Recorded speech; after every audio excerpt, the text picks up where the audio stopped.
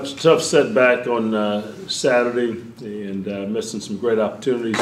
Look forward to two big challenges on the road this week, certainly starting with the very talented Florida team that have played a real difficult and tough schedule.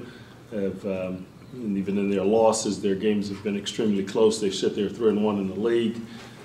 But I think with the play of Finney-Smith, Frazier, Harford, Murphy, the guys that they have on their team, along with Hill, and that they've done a tremendous job of playing without the experience that they had from last year, but with the experience that they had, guys returning, and the new guys that they've implemented on this team. Billy's done a tremendous job with them. Is your team a team that isn't fazed much by going on the road, what they've done so far this year? Well, I think it's been good for us that the caliber schedule that we've played and playing at Virginia and the atmosphere that we were able to play in there. And I think at Ole Miss the other night, Ole Miss playing extremely well. And the environment that we were able to play in, thought the guys were able to lock in, play between the lines, and did an excellent job in those two venues.